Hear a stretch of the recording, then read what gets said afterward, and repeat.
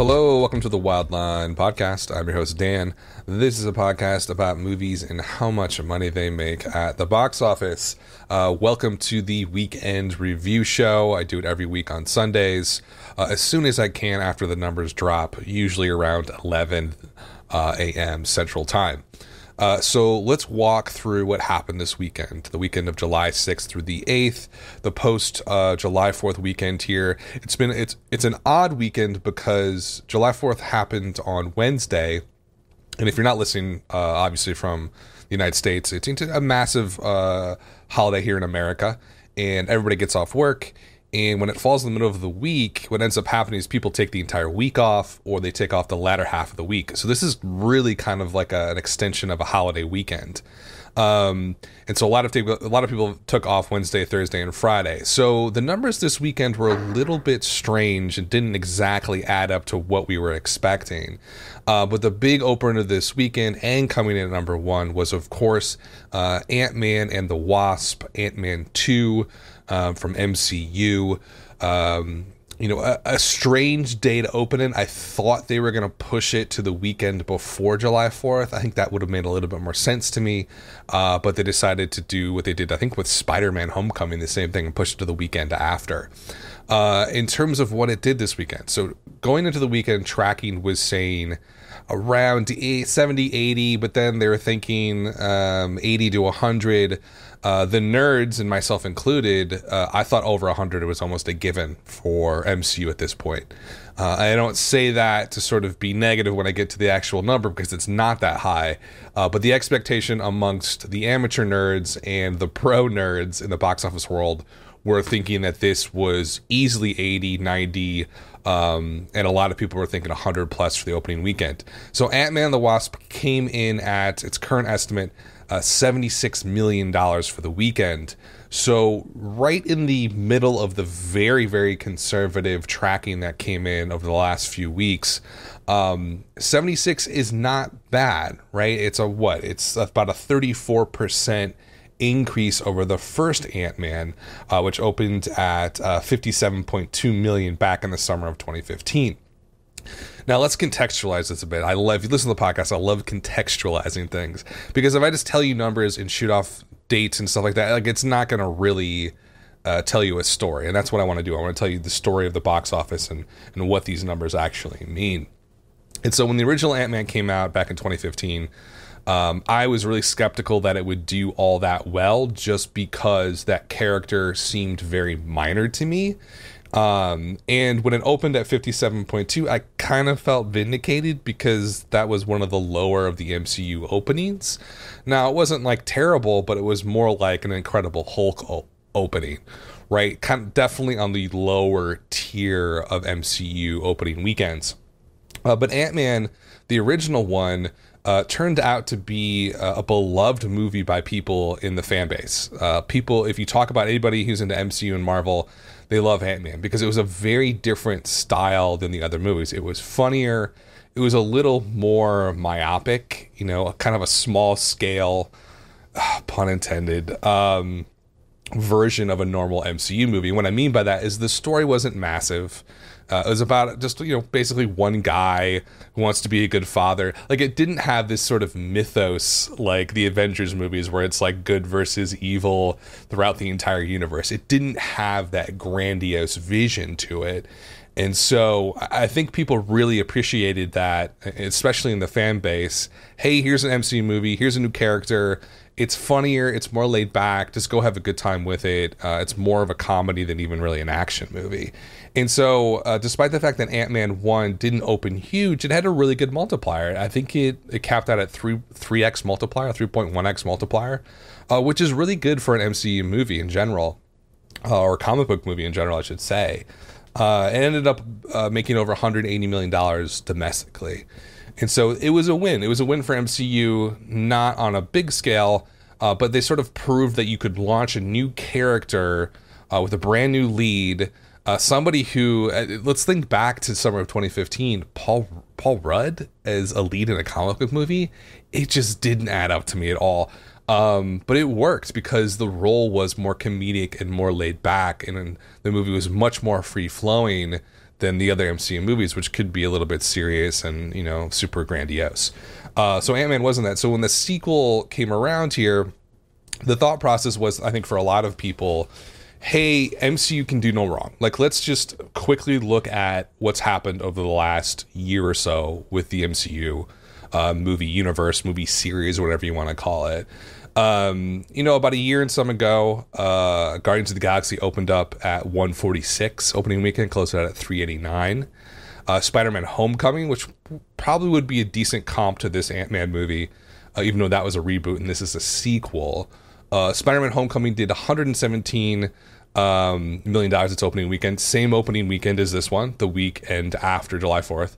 So Spider-Man Homecoming does 117, closes it out at 334. Great multiplier for a movie like that. There was a lot of concern with that movie kind of opening under the 120, 130 range, but it ended up doing well with that multiplier.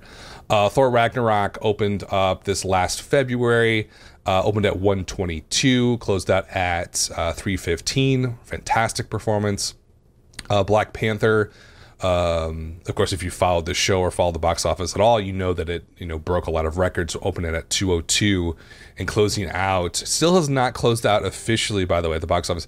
They're still playing it. Disney and Marvel is trying to get it to the $700 million mark, which I think will happen. It's only about 100K off of that mark right now. I'm sure fans will go out and see it to get it over that $700 million mark. Black Panther, huge success across the board. Just a grand slam. Avengers Infinity War opened up last April, only about 2 and some months ago, opened at 257, breaking the all-time opening weekend record, taking it away from Force Awakens, also a Disney franchise now, Star Wars, and it's still going at 674. That one, I did not think that. Well, why did I not think this? But Avengers Infinity War is going to pass Black Panther. I don't know what. There was some discussion when it opened that it wasn't going to, but apparently its legs are doing okay, so it will pass Black Panther. What does this all mean, right? I just threw a lot of numbers at you. MCU over the last year has not opened a movie under $100 million. In fact, it wasn't even close. The closest one was Spider-Man Homecoming, which opened at 117. So the expectation for MCU has changed a lot. And with Ant-Man 2 coming out, Ant-Man and the Wasp, I think I got caught up in it, and a lot of other people got caught up in it in the industry thinking, man, MCU can do no wrong. Everything they put out is going to open $100 million. The biggest, I think, proof of that was Black Panther. Completely new character. Not even that well known outside the comic book world, opens to 202. That was proof that MCU knows how to bring out an audience. They know how to get butts in the seats, which is a really hard thing to do no matter how good the story is or how good the movie quality is. MCU has figured that out, and Disney has figured that out. Maybe not for Solo, but for most of their movies. And so I think I got caught up in a little bit thinking, you know, how can an MCU movie open below $100 million opening weekend now? It's just a given. But with Ant-Man and the Wasp opening at 76, it's not that, like, things have changed. It is definitely, though, a coming back down to earth moment for people who follow this, and I think for Marvel themselves. I'm sure Marvel thought this was going to open over 100 million at Disney. I almost certain that they felt that was going to happen. There are a couple of warning signs that it wasn't going to sort of push the century mark here and get into that rarefied air of the $100 million opening. The pre-sales for Ant-Man and the Wasp weren't fantastic. It was a little bit of a warning. The tracking was putting it at 70, 80, but like tracking has been so off recently. I think Black Panther's tracking was off $40 million, $30 million. So I think the assumption there is that like tracking's not really capturing everything, and Ant-Man's really going to over-index and overperform in this post-July 4th weekend.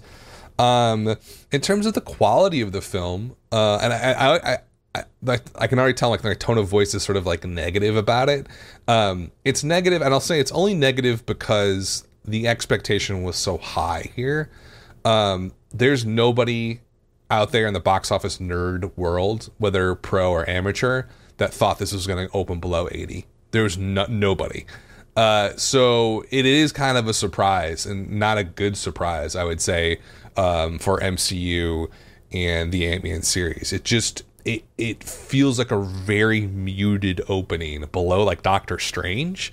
Like which opened in November as a brand new character. Something doesn't connect here. Something doesn't feel right. So I'm going to try and figure out what that is. And I normally do this for big films. I try to do a little bit of like, not a post-mortem necessarily, but just an analysis of why it opened the way that it did.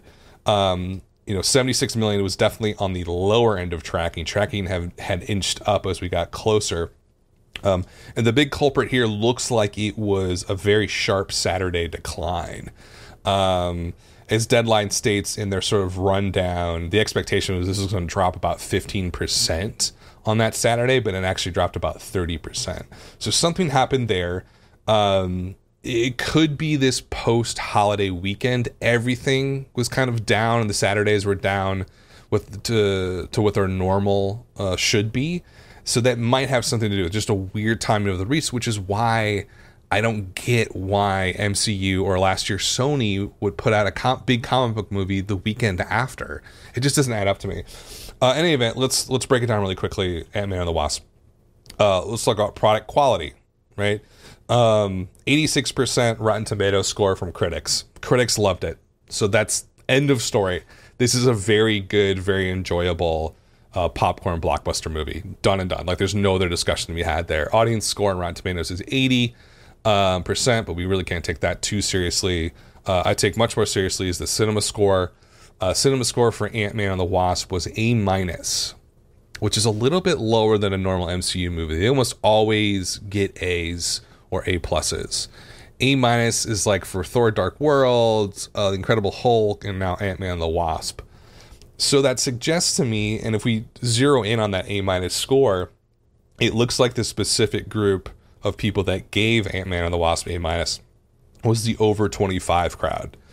Now, I don't know what that means specifically, but I can sort of guess or sort of figure out what could be the issue there.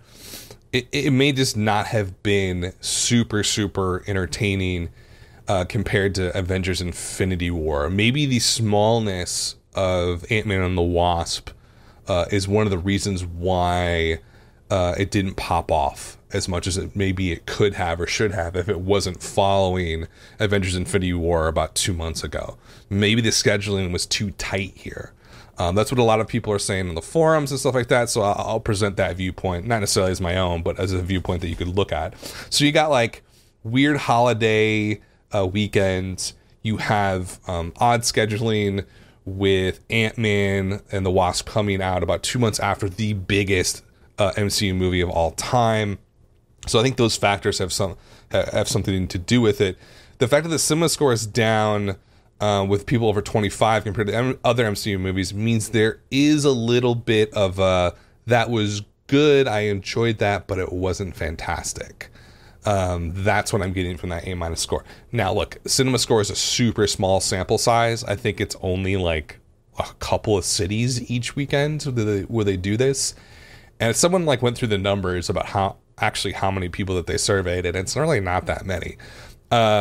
So we got to take it with a little bit of a grain of salt, knowing that cinema score has some flaws in the way that they measure this stuff, but they're not glaring flaws, but you just have to put that in perspective. Maybe they did Phoenix this weekend, and it was so hot in Phoenix that like people were just pissed off and irritable, and that's why they gave it an A-. You never know, right? You gotta think about that stuff. Okay, so the product quality didn't seem like it was an issue at all. Product conception, the idea of doing a sequel makes sense to me, right? Like the first one didn't pop off, opened at 57, closed out at 180. Not amazing for an MCU movie, but had a good multiplier, a cinema score of A. And if you talk to like Marvel people, they really liked it. So I don't see any major problem with the product conception. Marketing wise, I think there was a little bit of an issue there. You couldn't tell what the marketing seems very vague to me. It seemed like they were playing up the sort of comedic, fun aspects of the movie, but they weren't really telling you what was going on. They weren't really giving you a dramatic hook to bring you in. and that's from the trailers and TV spots that I saw. It just felt kind of like they're going through the motions. Like, here's a normal MCU marketing campaign. And what's frustrating about that is the original Ant-Man marketing campaign was fantastic. They did all this weird stuff with Paul Rudd and Michael Douglas. It was so like that weird ants short that they did. It's like the weirdest 15-second commercial for an MCU movie I've ever seen. It's just like, it's so weird and odd and bizarre, but that's what made it kind of fun because it was so different. I didn't notice that this time with the marketing. In terms of marketing quality, very traditional MCU campaign. They flood everything for the first 2 weeks or the final 2 weeks, and get everybody aware of this. Everybody knows that Ant-Man's probably coming out. Maybe they don't know when, and that's the final 2 weeks is just pump people full of these ads, letting them know it's going to be out in a couple of weeks. So based on that, I mean, nothing pops out to me as like an issue here. And I think that they're a major issue, I should say, besides the marketing quality, just didn't seem like it had enough of an edge or hook to it. But that's the only thing that really sticks out to me as being an issue. As to why this movie has underperformed slightly, I get the feeling that the Avengers Infinity War opening a couple months ago played into that. That would be, I hate to say it, superhero fatigue. It might actually exist on some level, but it probably has more to do with scheduling than anything, and not sort of any widespread systemic boredom with comic book movies. I don't see that happening in my lifetime at this point. So scheduling, I think, is probably a big issue here, and the fact that it's over 100 degrees. I think it's 118 degrees in the San Fernando Valley, which is Los Angeles. So people in LA love to go to movies. I know it's one city, but like it's going to have a little bit of an effect here. So how is Ant-Man going to play out over the next couple of weeks? So we're looking at 76 this weekend. Multiplier deadline says it's forecasted to do 2.7. That seems about right to me because of this muted opening and because it's the July 4th weekend here. So if it does that 2.7x multiplier, you're looking at about just over 200 domestic. I did some back of the napkin math here to see how profitable this movie was going to be. Production budget was 162. So normally the rule is for a big movie like this, you probably want to multiply that by 3, and that will get you the total costs for releasing the movie in every single territory in the world on every single possible platform, including digital, DVD, all home entertainment platforms, etc., etc. So total cost should be around 486 for this. 480. Let's just say 450 to 500. That would be a good range. It's going to probably make just over $200 million here in the United States. These are not set in stone, by the way. I'm just guessing. That's sort of educated guess, if you will. So domestically, it'll definitely push over that 200 barrier, and then internationally, you're probably looking at about 400 million, just because the last breakdown was 35-65 domestic to international. So if it copies the original Ant-Man, you're looking at about $600 million worldwide. Now, what is that real revenue? No, of course not. There's all these different things that go into that money being separated out to different parties. The studio will probably get about 85 to 90% of the global box office as revenue once it is released, this film, in every region, on every single platform, theatrical exhibition, digital, physical media, and TV deals at the end of the day. So my back of the napkin math says about at least $100 million in profit here. So this is not in any danger of losing money. It's definitely going to be in the black by a significant margin. So there's nothing, there's no real issue with that. The audience breakdown here for Ant-Man and the Wasp, 62% was over 25, 38% then was under 25, so skewed older, much like the original. Male was 58, female was 42, so scaled a little older men, which I think makes sense. But I think it's one of the reasons why it underperformed a little bit.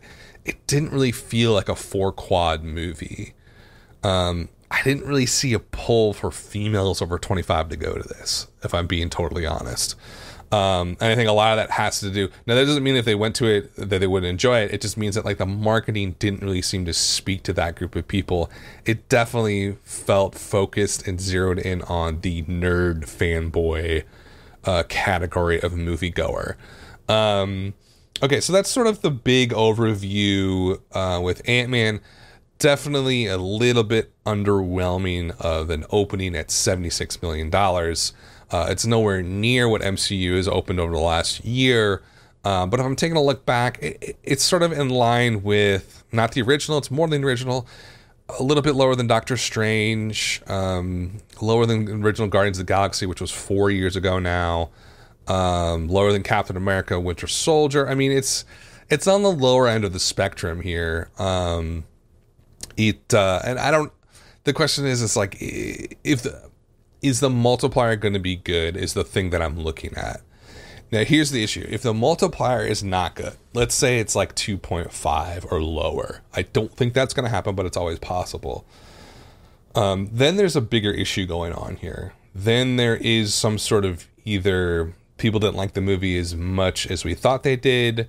There is some boredom with the Ant-Man character. Or maybe there's like an Avengers Infinity War hangover. Maybe that felt like it was the end for a lot of people and they're kind of moving on. I don't know. I'm not going to jump to any conclusions. But we'll see how the multiplier plays out with Ant-Man and the Wasp, but definitely a muted opening to expectations. I certainly thought that it was going to open under 100 million, and it's not anywhere close to that. But it could really kick in here in the next couple of weeks. Everybody's on vacation. Students are on vacation from school. So weekdays will be pretty high. It could follow Spider-Man Homecoming, where it opened really low and just had fantastic drops for, week in, week out for a couple of months and ended up making quite a bit of money. So Ant-Man and the Wasp could follow that pattern. So we will keep a watch on that movie.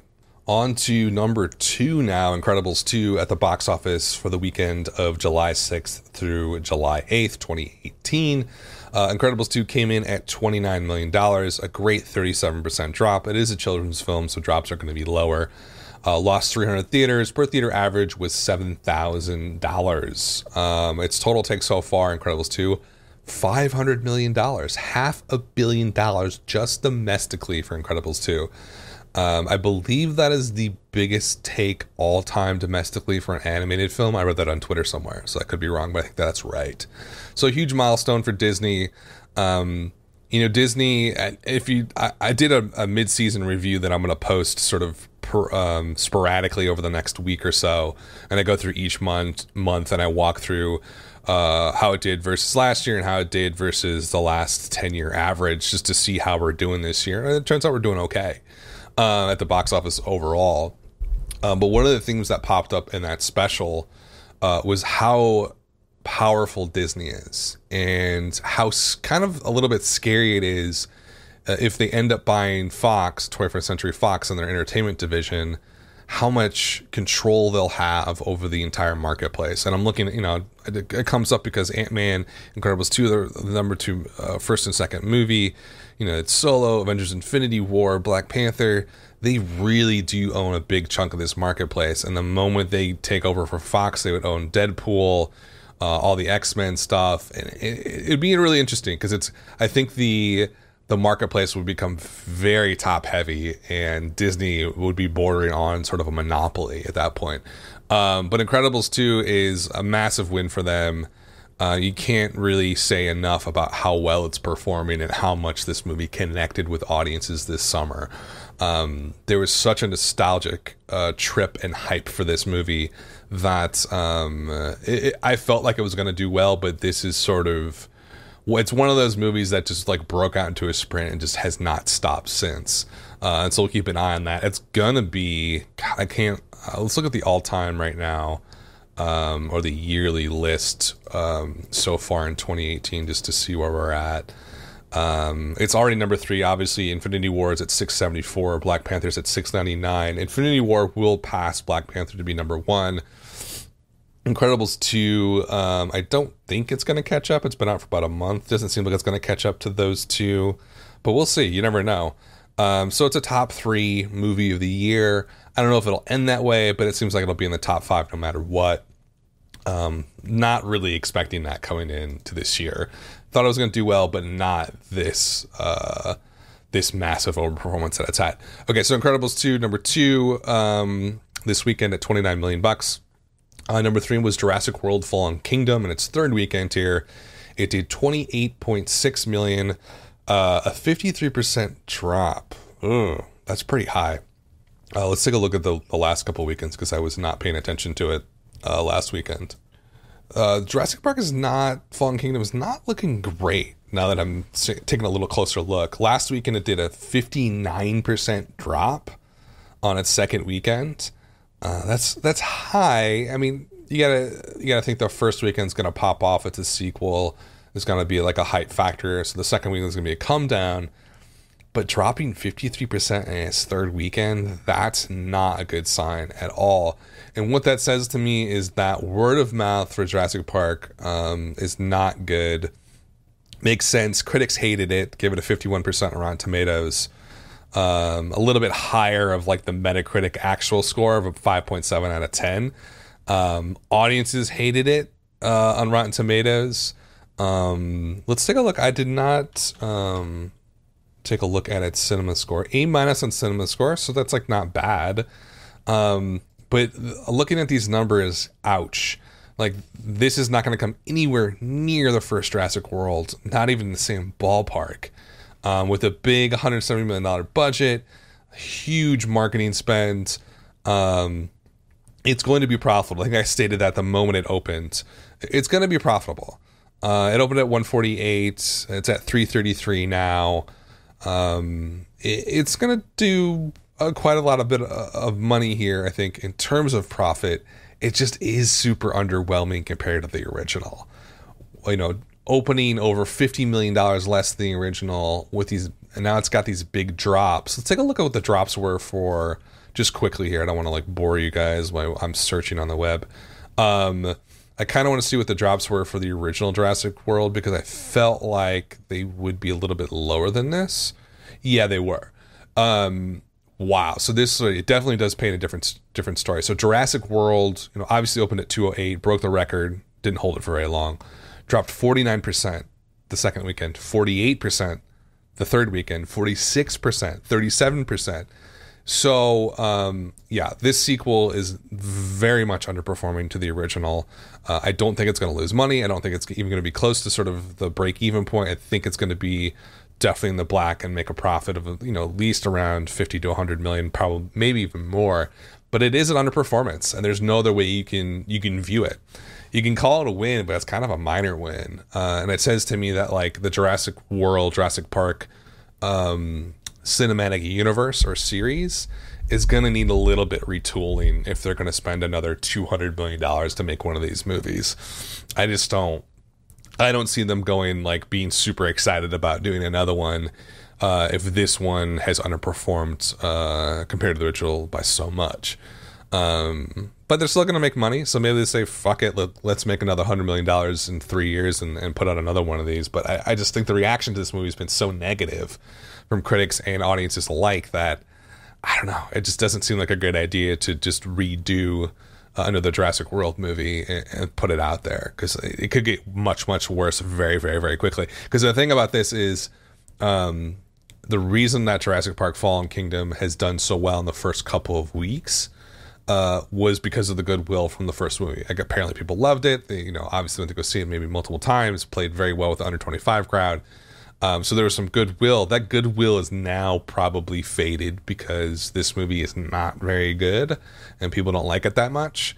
That will have a compound effect if you try to do a third one. So you're going to be going against all these forces saying, the last one was trash, I don't want to see another one. And then you might end up in a Justice League situation where the awfulness of Batman versus Superman, which is one of the worst movies I've ever seen in my life, for the record, was a big reason why Justice League collapsed on its opening weekend, because the people just had a bad taste in their mouth. Taste aversion takes one meal, right? Or one movie. And so if people go to see Jurassic World Fallen Kingdom and don't like it and hate it, they're going to remember that when the next one comes around. So not a great story from Jurassic World. Again, it's not going to lose money, but I think all the other factors considered, it's not doing all that well. Okay, number 4 this weekend was a new wide release opener, the first Purge.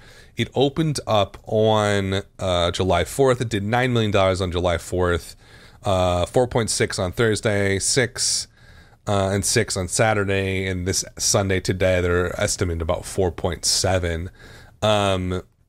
So $17 million for the 3-day, but $31 million for the 5-day total release there. How does this really compare to the other Purges? I'm going to do the best thing about Box Office Mojo is this showdown feature. Now they have to choose the movies. You can't choose them for them. To create like your own report, but it does give you daily box office numbers in comparison. And this one's a little bit weird because the first Purge opened up on Wednesday, but just looking at the numbers compared to the other Purge movies, it's way down. It's way down across the board. It's just not looking good. Now, is it a terrible performance overall? No, this movie cost $13 million to make. It's a Blumhouse Universal thing, so it's like, I think it's Universal. Yeah, it is. It's Blumhouse and Universal have been doing this release distribution deal for a long time. They make movies for next to nothing, and they end up making a decent amount of profit by not doing all that much money in the grand scheme of things. But the productions are so low and the marketing is so pinpointed and focused on social media that they save a lot of money in a lot of different places. So that if it ends up doing $50 million domestically, it actually will make a big profit. And so the performance of this one, I think, is the Purge series played out yet? It's the 4th movie since 2013. The cinema score for this one was B-, which is not good. I think that's the lowest since the original. The first Purge got a C. Purge Anarchy got a B. Purge Election Year, which I think was the best one that I saw, got a B+, and this got a B-. So definitely a step back in terms of quality for this series. Critics hated it, gave it a 52% Rotten Tomatoes, 5.3 out of 10 is the actual score. Audience scores are 39%. I don't get that. This is why I can't trust Rotten Tomatoes. I'll trust Cinema Score of Rotten Tomatoes. That's like how I have to look at it. Because 39%? Like, who goes to... this is the 4th movie of The Purge. You know what Purge is all about. Like, who goes to the 4th movie and gets upset that it's not what they want? I'm sure there's lots of violence, lots of, like, heavy-handed political messaging. Like, that's what these movies are. Like, they're B movies. Like, who goes and, like, gets upset about that? I'm going to look at these reviews here really quick. I'm not a big horror fan, but I always appreciate when a great horror film comes along. When The Purge was released back in 2013, I was very underwhelmed by it. Well, that's your problem. This is way too long. I'm not reading this. A lot of 1-star reviews from people. I gotta find some good quotes here for you. Let's see. Didn't realize the movie was grounded in today's socio-economic political drama, racist topics, and didn't care for the movie. Oh, I know what happened. The movie has black people in it, and white people, for some reason, white racists in this country don't like that. And there's a lot of white racists in America, believe me. That's what happened here. That's why the audience score is so low. It's getting trolled, essentially. They're brigading it and lowering the score because it has black people in the lead. And that's not probably the entire reason, but like, I've seen this over and over again with Rotten Tomatoes. There's a very strong element of people online who are alt-right, which is just another term for white supremacists. I don't know how this happened. It didn't really exist out in the open 10 years ago, especially even online. Now there's just this component of people who feel like it's okay to attack other groups of people because of their skin color, their beliefs, and it's a very cultish group of people. And it's really sad that they would even attack a movie like the first Purge, which is just, come on, it's a throwaway B movie. Like, get over yourself. Okay, that's a little bit of my political rant. But it's a decent performance. It's going to make some money, but it does seem like this series is starting to wind down a bit. The original opened at 34. That was a big surprise when it did that. Closed out at 64. Anarchy opened up at 29 and closed out at 71. Election Year opened up at 31 and closed out at 79. First Purge opened at 17 officially for the 3-day, but it's currently at 31. Multiplier in this is going to be rough. Because of the weird opening, let's give it like a 3. So you're probably looking at like $50 million. This is not... The Election Year was the biggest one, which was the last one. It almost did 80 million. It's going to be about at least 20 million off of that, maybe 30 million off of that. So I think the expectation here is that the Purge series is going to wind down, maybe with this movie. Maybe they do another one. I say that though, and like Saw had 9 movies. So you just never know sometimes. Like if Blumhouse can make another one for 5 million, I'm sure Universal will be like, please let us release it, because we're going to make at least $30-40 million in profit off that. And you can't they print money over there. So, but my gut says that it's a played out idea. Blumhouse doesn't really like to do that. They kind of they want new weird ideas. And that's why they're so successful. They basically take a really strange, odd script, shoot it for $5 million with a nice sort of almost blockbuster sheen to it. I just watched Truth or Dare last night, which is also a Blumhouse Universal co-thing. It was great. It was a stupid horror movie. I knew that going in, but it was written decently well. It was shot well, and the acting was okay, and I had a good time with it. That's what Blumhouse is all about, and they're just good at that. They're super good at that, and I get the feeling that they kind of want to put the Purge thing to bed and move on to other things. It would be my guess, but we will see. Okay, so that was the first Purge, coming in at number 4 this weekend at $17 million, but 31 over the 5-day. Let's talk a little bit about Sicario: Day of Soldado. Second weekend to 7.3 million, a massive 61% drop. That is not a good sign for that movie. I thought it opened kind of lower than I thought it was going to at 19 last weekend.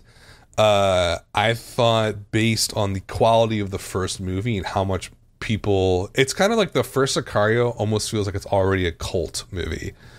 Because when it opened in, October 2015, I think around that, it just didn't pop off at all with mass audiences at all. But through people seeing it and getting on VOD and it being on HBO or Stars, whatever it was on, people realized holy shit, this is a good movie. And it was a really good movie. The ending's terrible. Don't get me started in the last 30 minutes of Sicario, because I'm going to just get pissed off. The first hour and a half is brilliant. One of the best action scenes I've ever seen in my life is the boarding crossing. It is it's already classic film. It's already a classic moment in cinema. So well done. And so with the second one coming out, I felt like there was going to be this big hype because the first movie, people slept on it when it first came out, but then they caught it later and loved it. I thought that was going to kind of bridge over to the second one, but I brought this up the last couple of weeks. We're in a really strange political moment in the United States. I don't need to go say any more about that. Just there's a huge immigrant sort of made up crisis that the government is now cracking down on. It's it's separating mothers from their children at the border. It's disgusting and vile and immoral on so many different levels that I don't want to go into it. But people are being inundated with these news stories about immigrants from Latin America, Mexico, Honduras, Guatemala, places like that. And so a movie that sort of takes place on the border and there's violence back and forth, it might be too much for people right now because it's too close to home. But the Sicario 2 opened at 19 last weekend. 7.3 this weekend is not good. A 61% drop for a movie like this is really... it's a very bad sign that the legs are just going to drop out on this. And I don't remember what the cinema score is. A B cinema score. That's not good. People didn't like it. As simple as that. And general audiences didn't like it. The first one got an A-, and that's first Sicario's tough movie, I think, for people too. And it got an A-. I think the quality was so high in certain aspects of it that it overwrote sort of the weirdness and oddness of the script and the narrative, which was very sort of unorthodox, I would say, overall, and a very kind of quiet, slow burning film. Sicario seemed a little more action based. That's why I thought it was going to pop off, and it has not. And I think it's probably a little bit of the quality issue, different director, no Emily Blunt this time. I felt that it was strange for them to want to make a sequel to that movie. It didn't seem like it needed a sequel. But Josh Brolin and Del Toro signed on. Tyler Sheridan wrote the script. I haven't seen it yet. I'm definitely going to go see it. It looks awesome. But general audiences have not reacted well. And the second weekend drop tells me that the multiplier is going to be terrible for this movie. So not good at all for Sicario. Number 6 this weekend. Number 6 was Uncle Drew. 6.6 million, 56% drop, 29, almost $30 million so far in its second weekend. Hey, remember when I said this was going to break out? Well, I was totally wrong. It is not broken out at all. Terrible drop in its second weekend. It's going nowhere. Number 7 was Ocean's 8 from Warner Brothers, still out there in its fifth weekend, did 5.2 million, a good 37% drop, lost 822 theaters. Per theater average is right at that Mendoza line, the cutoff of sort of doing well versus not anymore at $2K per theater. Total take so far for Ocean's 8 is $126 million. I've talked about this one a lot. Performance is decent. It's not terrible. It's not great. Kind of middling, right in the center of expectations, I would say. And so an okay performance overall. Number 8 was Tag, Warner Brothers' new line, rated R comedy, another one. 3.1 million for the weekend, 47% drop, a little high. Lost 1,000 theaters though. This one's DOA essentially. Per theater average was below 1,500 at 1,439. Total take so far for Tag was $48 million. There has not been a rated R comedy this year that has broken out. They've all done decent. Like none of them have like massively flopped. I'm thinking like Blockers. I'm thinking Game Night. I'm thinking Life of the Party. Was that rated R? Probably. So they've all like ended up in like the 50, maybe 60 range, which is not bad. I'm sure they're gonna like make a little bit of money or break even on those, especially when you bring in like VOD and stuff like that. But they just none of them have broken out, and we're still like you think about like the last year, The House and Baywatch, and there was like a fist fight, and there were so many last year. That there's someone's got to come up with a solution to this problem. I don't know if it's an actual problem, sort of maybe making it up, but like there is an audience for kind of adult comedies that may be a little bit raunchy, maybe a little bit violent, whatever. Deadpool is proof of that. There's an audience out there, and they just have not made a movie that really connects with that audience or brings people out like Judd Apatow was able to do with Knocked Up, or a movie like Superbad or A 40-Year-Old Virgin. Any of those, This Is 40, any of those movies that are like rated R comedies, part of that whole sort of genre that boomed over the last 15 years, it's just died out after the Hangover series, it feels like. Girls Trip was a good example of a breakout. The original Bad Moms, not Bad Moms Christmas, but the hits are few and far between for the rated R adult comedy drama. So I don't know what's going on. Tag is just another, not necessarily like a shipwreck, but it's not breaking out at all. Okay, let's move on. Number 9 was Won't You Be My Neighbor from Focus. This is the Mr. Rogers documentary. 2.5 million this weekend on only 893 theaters. That's good for a documentary. $2,900 per theater. The total take so far for Won't You Be My Neighbor is 12.3 million. That is so good. I knew that it was going to break out. The quality apparently is super high. I saw a segment on it on Sunday morning, and it was like bawling after like the 5 minutes of it. I was like, this is going to be great. People are going to love this. It's definitely one of those movies that's going to play in like New York, Los Angeles, Seattle, Chicago. It'll do really well in those urban, sort of more cosmopolitan areas. Much like RGB, or Ruth Bader Ginsburg, RBG.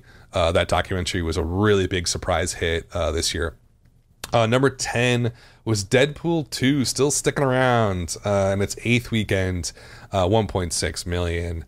Per theater average is an anemic 1,300. This one's going to disappear pretty quickly. Lost 800 theaters this weekend.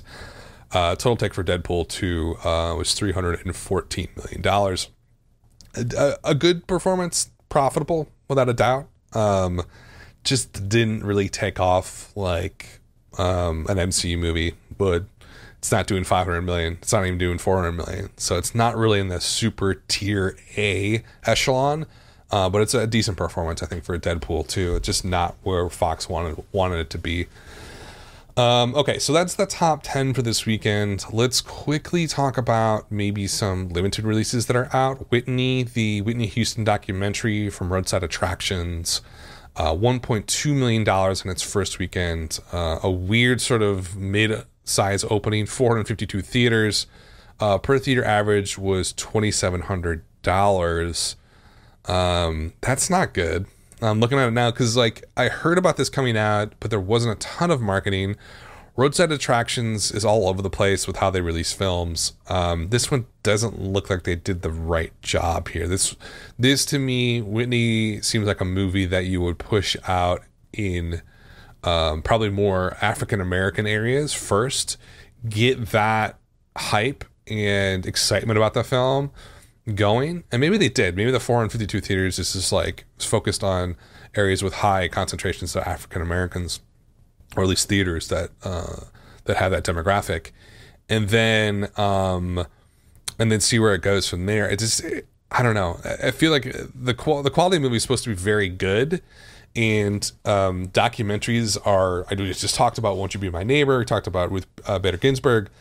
They're hot right now for whatever reason. And you would think that Whitney would sort of be a part of that, but it's just not taking off the way I would want it to. $2,700 in 452 theaters is not a great opening. So maybe like word of mouth will kick in. They're probably going to expand it a little bit more. But the thing is, if it's below 2,000, they're not going to expand it. If the per theater average is below 2,000, they're not going to add 1,000 theaters because they're like, why would I do that? I can add another movie and make $3,000 per theater. Like, what theater owner would want to do that? So it's kind of in a wishy-washy place right now. So it's got the word of mouth better kick in really quickly, or it's going to fade away. So that was one limited release. The other really one I want to talk about in terms of limited releases was from Annapurna. Sorry to Bother You. I can't remember what festival it was. I think it was probably Sundance. Super, super hyped. This thing is red hot in terms of hype. The marketing's been fantastic. This one has a chance to break out. Unlike, and Deadline actually brought this up in their write-up, Sundance darlings like Me, Earl and the Dying Girl, and Dope also had red hot hype and just collapsed on wide openings during the summer, right? So this is kind of like following that pattern. Sundance darling, tons of hype, opening in the summer. But Annapurna made the great choice of doing, let's do 16 theaters and see how it does. So they opened it on 16 theaters and it did $45,000 per theater. Now, excuse me. Now, if Sorry to Bother You had opened up on 4 to 5 theaters and did $45,000, that would be something to notice. It'd be like, oh, that's like Disobedience numbers that opened earlier this year. That's really kind of abnormally high. I think it's the 4th highest per theater average this year. The fact that it's on 16 theaters, and I can't do the math. I don't really know how to translate $45,000 on 4 theaters versus $45,000 in 16 theaters. There's just not a ton of data to support it, or I haven't looked into it. But I'm getting the feeling that's really good. And if it was on a smaller group of theaters, it seems like it would be in the $50,000, $60,000 theater per theater average. So we got to keep our eye on that one. This has Oscar buzz written all over it. I know it's coming out in the summer, but I'm thinking maybe some writing, maybe some acting awards, best film, maybe, possibility. But hey, it's already Oscar season, right? We're only 8 months away from the Oscars, or 9 months away from the Oscars. But let's keep an eye on that one, because that one's going to be a really interesting movie, a really interesting performance, I think, overall. Okay. Any other limited releases to talk about? Leave No Trace came out. I didn't realize that came out. another Sundance Darling movie that has a lot of Oscar buzz. Ben Foster plays the lead. It's coming out from Bleecker Street. I really want to see it. Everybody at Sundance was raving about it. Its performance has been okay, actually. It's its second weekend, added 28 theaters. It did about $250,000. I'm sorry, yeah, $500,000 this weekend. But the per theater average was okay. At $11,500 and 37 theaters. Obviously, it's not going to compete with Sorry to Bother You. Sorry to Bother You has too much hype and too much audience support already. But Leave No Trace might play around in the background for a while. And that will help its Oscar changes as we get closer to that season. Okay, I think that is all I wanted to talk about in terms of limited releases and the top 10. Just to briefly recap everything in terms of what we talked about. Ant-Man underperformed. That's the only way I can put it. If it can win back a sort of decent performance if the legs kick in and like it has Spider-Man Homecoming legs over the next few weeks, which I think is a really distinct possibility just because of the weird weekend that we had here in the States. But it's an underperformance, and I don't think there's any. I don't care what tracking said. Like, tracking is just tracking interest in the film. Tracking is not what the expectation for the film is. The expectation for Ant-Man and the Wasp was 80 to 100, at least 100 plus over as an overperformance. We weren't talking 120, but that wasn't out of the range of possibilities. I was thinking 110. So definitely pretty significant underperformance to expectations. Still gonna make a profit. No real issue with that, but I don't know. It's something we're going to watch and kind of check out here. Has MCU moved on to a different phase? Is the big question in my head.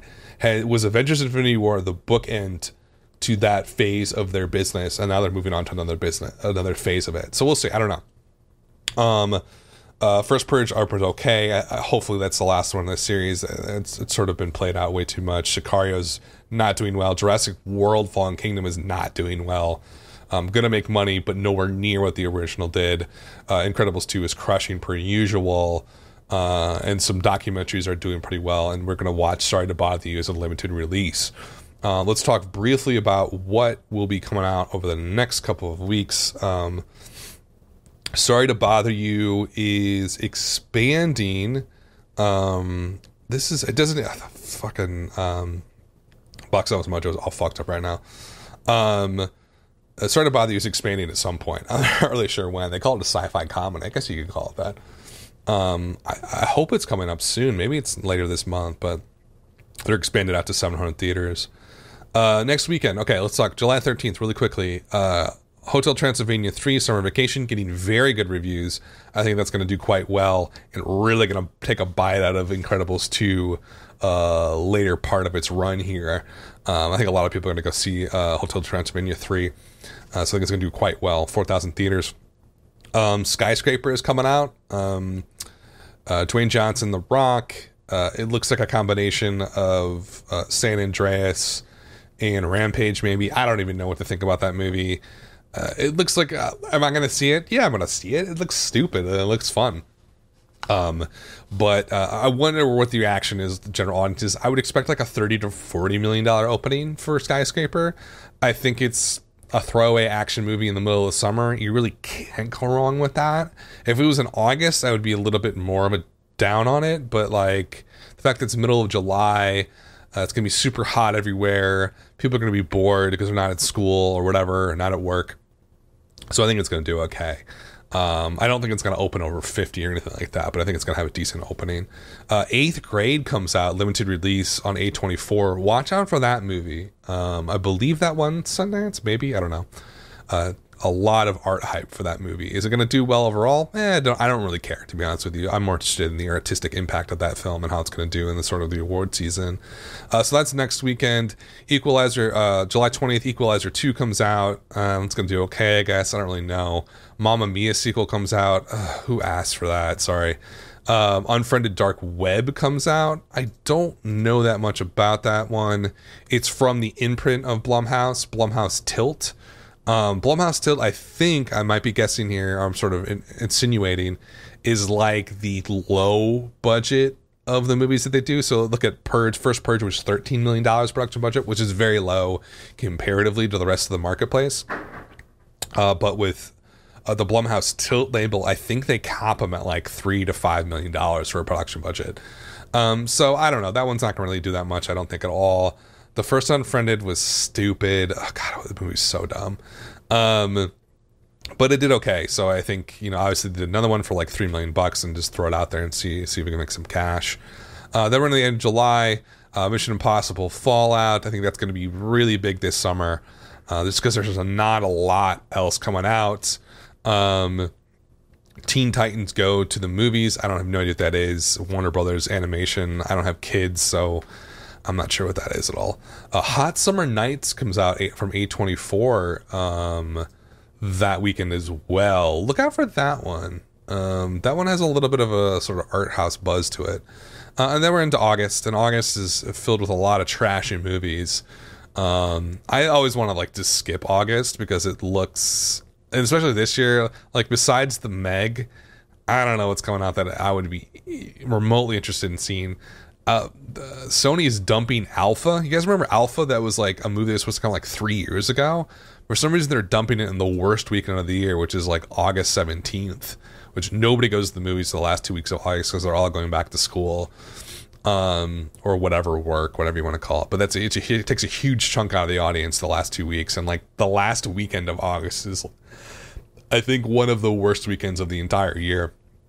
So it's a really strange summer. That's all I gotta say. Everything was front loaded in April and May, and a little bit in June. And now it's just like there's nothing massive coming out. Someone was saying the other day, I think I mentioned this in last week's show, some investor was like, we're not going to see another $100 million opening for a while. There's nothing in July that's going to open over 100.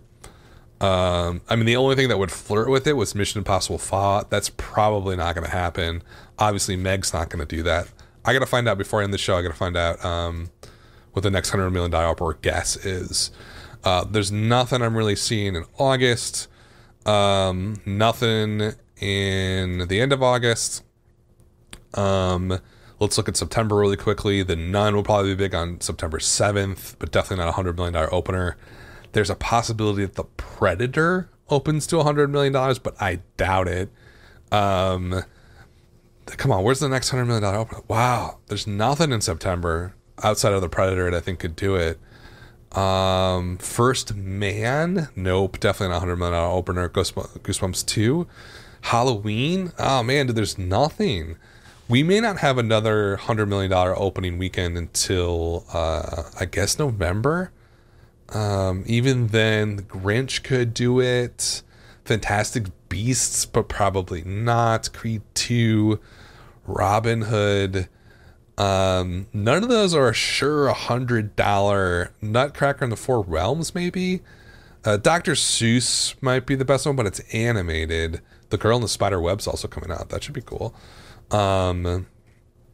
Spiderweb, the new Spider-Man in December, is animated. Yikes. Yeah, I'm not seeing a clear 100. I'm certainly not seeing a $150 million opening. I'm not seeing any movie that looks like a surefire $100 million opening until maybe December. Aquaman's probably not going to do it. Bumblebee, the new Transformers movie, doesn't look like it either. Holmes and Watson. I think the biggest opening that we'll see, but it's not even going to count, would be Mary Poppins Returns with Emily Blunt's Mary Poppins. That's the closest one. Okay, I've rambled on enough. The point is that we're in a really quiet stretch here for probably the next 6 months. There's not going to be a huge, massive opening that is clear right now. Something might develop, like a storm develops. There might be a massive opening for a movie that we didn't think was going to open massively. But I'm not seeing a lot right here that looks like a $100 or $150 million opening. In any event, thanks for listening, guys. I'm going to be a lot more active on Twitter these days, so definitely follow me on Twitter. I'm going to kind of make it like a hub for all things box office.